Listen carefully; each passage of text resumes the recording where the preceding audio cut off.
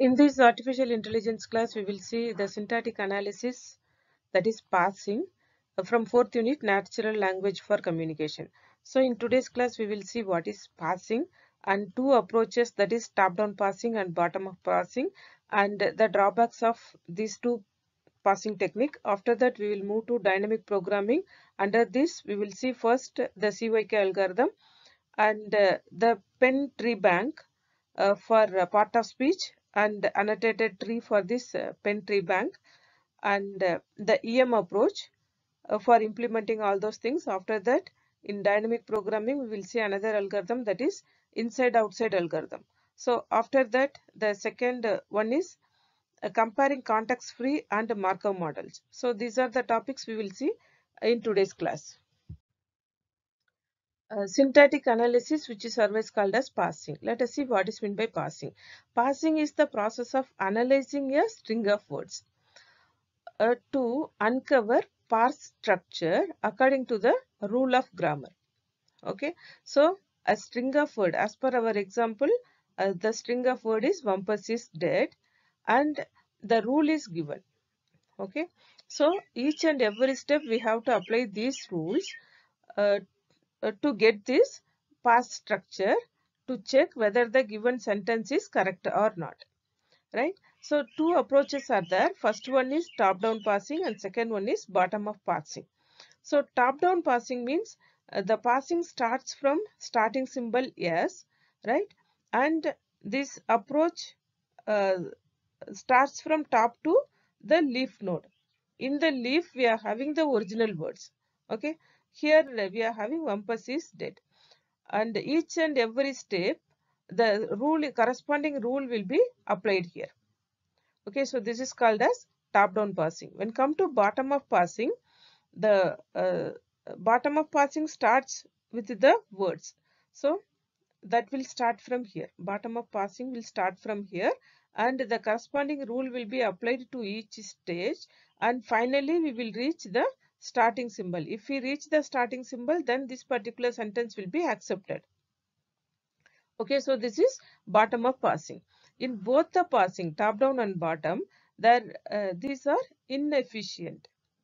Okay, sometimes it can end up repeating the effort in the area of search space. Okay, repetition will be taken place continuously, so that it will lead to dead end. The drawback of top down parsing and bottom up parsing. Let us take these two sentences.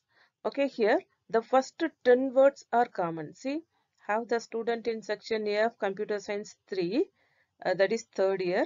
Up to this, these two sentences are common. Okay, and only by seeing this particular word, that is take or taken, then only we can identify whether the statement, the given sentence is statement or question. Okay, the first one is command and second one is question. Okay, suppose if we do left to right parsing, the algorithm will confused whether the first given sentence is command or question. Okay, until it reach the 11th word, that is take or taken. Okay, so once it wrongly identified, then it has to backtrack from the first word, so that the time and space will get increased, that is doubled, isn't it? So to avoid this inefficiency, we will move to dynamic programming. Dynamic programming. The advantage of dynamic programming is every time we analyze a substring, stores the result so that we won't have to reanalyze it later. That is, the entire sentence will be divided into substring. Whenever we visit substring, the result will be stored in a data structure so that no need to reanalyze it another time. Okay, so this is the advantage of dynamic programming. For example, the student in section A of computer science 3, that is third year, is an NP, that is noun phrase, and record this result in a data structure called chart. So this will be recorded into chart. Okay, and this algorithm is called as chart parser. right? When come to context-free grammar, there are many other types of chart passes, and the bottom of version is called as CYK algorithm. So based on its inventor, John Koke, Daniel Enger, and Tadeo Kasami. The name of algorithm called as CYK algorithm.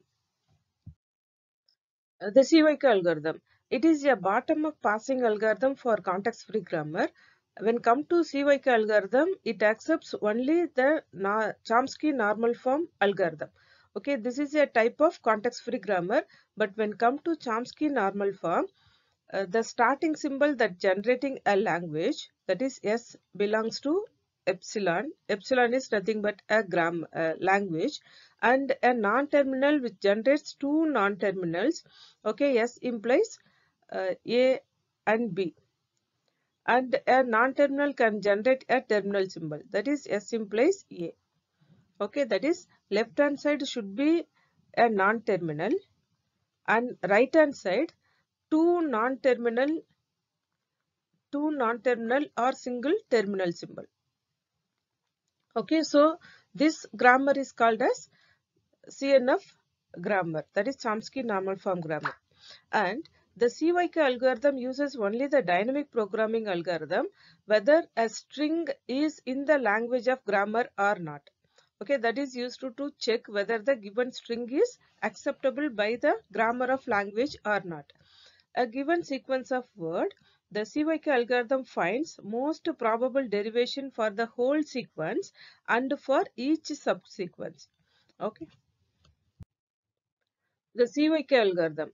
The CYK algorithm accepts two input values, that is words and the grammar, and it returns the P and table of probabilities. That is, P means an array of size m, n, n, where n is nothing but length of words and m is nothing but the number of non-terminals in the grammar. Okay, so this is the output of CYK algorithm, CYK parse tree. Okay, so the output of CYK parse tree is a table followed by the probability of all the words, right? So this algorithm has two parts. First one is the lexical rules for each word, and second one combine uh, the first and second part of right hand side of the rules. Okay, right hand side non-terminal will be there, or otherwise a terminal will be there. So all those things will be combined from short to long. Okay, short sentence to long sentences. So these are two parts. When come to first insert lexical rule for each word. So for each word it insert the lexical rule so that it can find the type of word and the probability of all the words, the probability value for all the words. So this is the first part. When come to second part, see P of x comma start comma length. X is nothing but word, given word in the sentences. Start is nothing but the starting symbol, and length means length of word. Length of word. Okay, see that is here. Okay, that is equal to maximum of x comma start comma length. Okay, comma P of y comma start comma length, P of z comma start plus length 1 plus length 2 into P. That means the right hand side short sentences will be combined together to form long sentences. Okay, so that it will check whether the given sentence will be acceptable by the grammar of language or not. And if the x value, that is the word size, is small based on the probability, if the probability is 0, then the occurrence of this word is very less in the language. The CYK algorithm, it requires two parts. First one is lexical rule and second one is syntactic rule. Lexical rule means X, which implies word, that is one non-terminal that gives a terminal symbol. This is called as lexical rule. Syntactic rule means non-terminal which gives two non-terminal are followed by a word. So this is syntactic rule. So this form is nothing but the Chomsky normal form. Okay, so this is a context-free grammar. That means any context-free grammar can be automatically transformed into Chomsky normal form. Then only we can apply this CYK algorithm for this particular grammar. Here the space complexity of CYK grammar is order of n square m for the p table, for generating p table, and time complexity is order of n cube m. Okay, here n is nothing but the number of words in a sentence and m is nothing but the number of non-terminals in a grammar. Learning probabilities for PCFGS, that is probabilistic context-free grammar. Okay, it has many rules with the probability for each rules, and learning the grammar for data might be better than knowledge engineering approach. Okay, learning grammar is very easy from the given data. Here, for this learning, we can use the tree bank, and the popular tree bank is Penn Treebank, okay, which consists of 3 million words with annotated with part of speech, that is POS, and parse tree structure. Okay, both the things are there in Penn Treebank. Here, this diagram gives the Posttax set. See, 48 tax sets are there, and some example parse tree structure by using this Penn Treebank. Okay, three tree structures are there. You can pause this video and have a look. An annotated tree from Penn Treebank. For the given sentence, her eyes were glassed as if she did not hear or even see him, from the Penn Treebank. So this is the annotated tree for the given sentence. So in this annotated tree, there is a difference between object noun phrase and subject noun phrase. Object noun phrase is simply represented by NP, and subject noun phrase is represented by NP, SPJ. See, NP, SPJ. And the missing of object is denoted by star -1.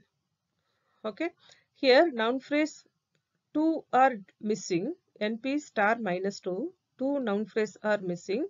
Here two object noun phrase are, sorry, one object noun phrase is missing here. Okay, that is represented by star -1. From the above example, there are two notes in the form of S of NP etc. followed by VP etc. Okay, and we have to count these and all the other subtrees with the root S. Okay, and if there are 1 lakh S nodes in which 60 are in the same form, that is S followed by NP followed by VP, then we can create a rule, that is S implies NP VP 0.60, that is this much probability of sentences will be like this form. To learn the grammar, two problems are there. Learning the probabilities associated with each rule. Okay, the first one is learning probabilities associated with each rule from the lexical and syntactic categories of names. This is the first one, and the grammar includes every possible X implies YZ or X implies a word rule. Okay, this is the second one. So these are two problems, and if we follow this Chomsky normal form, then most of the probability are 0 or close to 0. To overcome the problem, we can use the EM approach, that is expectation maximization approach. Here the parameters to learn are the rule probabilities, and the probability value may be random value or uniform value, and the hidden variables are the parse trees. And we don't know whether the strings of given words, the WI to WJ, are generated by the rule or not generated by the rule. We never worry about those two things. And here the first step E step, which estimates the probability of each subsequence, and the M step is estimate the probability of each rule. Okay, here E step estimate the probability of subsequence, M step estimate the probability of each rule. The inside-outside algorithm. It is based on dynamic programming and it includes a grammar from unparsed text. Because of this is somewhat different and very popular in dynamic programming. But it also has several drawbacks. The first one is the parse that is assigned by the grammar. Okay, this is very difficult to understand. And uh, it is very hard to combine knowledge with automated induction. Okay, so knowledge with induction is very hard and it is very slow. That is inside outside algorithm is very slow. That is time complexity of this algorithm is order of n cube and m cube. Here n is nothing but the number of words and m is nothing but the grammar categories, that is non-terminal symbols of the grammar. And when come to third one, the space complexity is also very large.